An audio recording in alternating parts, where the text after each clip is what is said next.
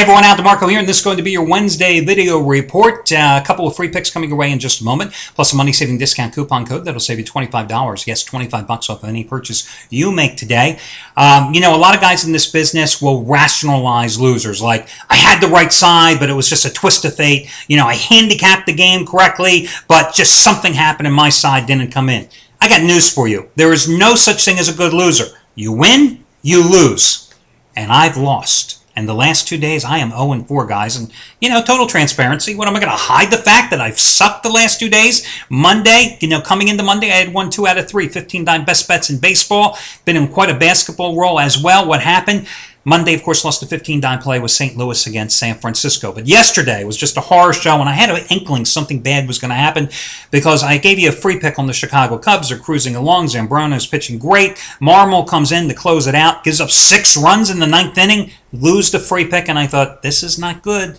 Because you Cleveland Indians fans out there, I am personally responsible for snapping the Tribe's latest losing streak. Yes, they had lost 5 out of 6 games, but because I backed Toronto, a team that had won 4 straight, scoring 100 runs in those 4 games, and 13 out of 19, because I took Toronto on the run line last night, naturally, Cleveland jumps out to the early lead. Naturally, Grady Sizemore finally gets a hit after coming off the disabled list on Friday, smashing a homer, and naturally, the Cleveland Indians win.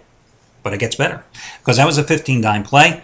Had a 5-dime play on Arizona. Hey, what the hell? The Diamondbacks had won 7 straight in 15 out of 17 games, scored 15 runs and had 19 hits in Monday's series opening win against Florida. Last night, they, of course, lose. I personally ended the Arizona Diamondbacks winning streak. Kirk Gibson, I am very sorry. I didn't mean to do that to your team. Well, at that point, listen, the Dallas Mavericks were up by 8 points against Miami. Did I really think Dallas was going to hold on and win that game? Of course the Miami Heat came back and win that game and cover, and it was a devastating loss because I'll be honest with you guys, just about everybody out there at these websites had Dallas, and a lot of them had the over in that one as well. Didn't quite understand the over call, but I can certainly see the Dallas call. And in reflecting upon that game, Dallas got hammered on the boards, especially in the offensive glass. Tyson Chandler was missing in action. Jason Terry's jump shot was missing in action the entire second half. Dirk Nowitzki struggled to find open space and struggled with his shot until late in the game. Rick Carlisle's substitution pattern, I don't understand. What, are you in love with J.J. Barrera? I mean, the guy's a smurf out there against the tall trees, right? He was 1 for 8 at one point shooting, couldn't get anything going with those scoop shots, constantly driving the lane and coming up short. And then late in the third quarter, I'm sitting there going, please, Rick, will you please put Jason Kidd back in the damn game? I don't understand. And with all that being said, Miami played equally as bad, especially in the fourth quarter when both teams at one point went 3 and 4 minutes respectively without scoring a bucket, right? And it was still a close game right on the verge of Dallas covering or perhaps even pulling off the straight-up win. As I said in the Miami-Chicago series, did Miami win games 2, 3, 4, and 5, or did Chicago lose those games? I know that sounds funny, but think about what I'm saying. Last night, Dallas lost that game. That was the game I was counting, obviously in the 2-3-2 format. I was thinking that they would be able to steal one game in the series, and they certainly certainly can at this point. But last night was a golden opportunity, and they blew it. That's the bottom line.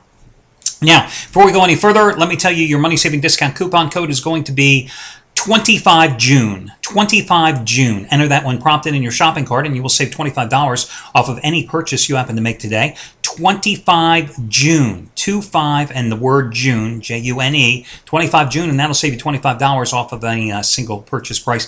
By the way, that 0-4 performance last night, you could see I'm recording this down in my family rooms behind me. See that?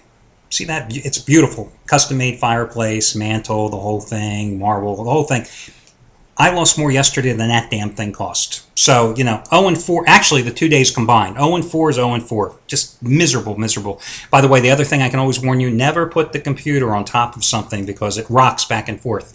So it makes you feel like you're on a 737 in turbulence, doesn't it? 30,000 sweet feet. Let's get to your free picks. First one's going to be on the nighttime card.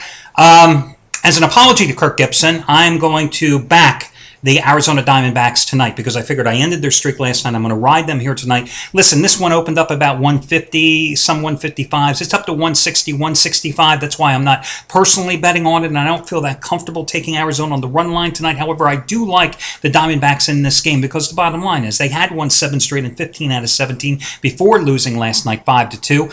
I only had 6 hits last night after banging out those 19 hits in the 15-4 triumph on Monday. Daniel Hudson has pitched very well here of late. 6 wins in his last 7 starts, including 3 straight winning decisions. 2.89 ERA in his last 4 starts at Chase Field.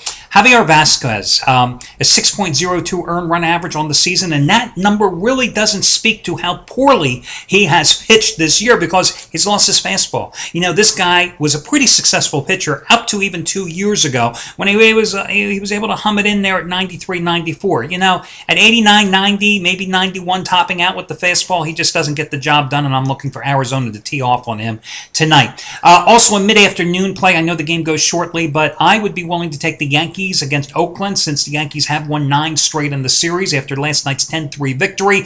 They've won 3 straight overall and 10 of their last 14 games, but in the 3 straight wins, they've banged out and scored 22 runs. They're on a 23-4 run against the Oakland A's, including 5 straight and 9 of 10 in Oakland. Gio Gonzalez, one of the worst starts of his career, 10 walks and 10 runs allowed in 8 innings and a 10-2 home loss against the Yankees last year. No decision against Baltimore last Friday in his last outing where he struggled with his control there, ironically. 5 walks in 5 innings, only gave up to 1 earned run, but still struggled with the control. A.J. Burnett, 2-0 last year against Oakland, 2.60 earned run average in 4 career starts against the A's. So again, I'm going to go with the Yankees as your afternoon pick. I'm going to lay the big wood with Arizona as your nighttime selection. And again, your money-saving discount coupon code is going to be 25 June. 25 June. Good luck, everybody, and I'll catch you again on Thursday.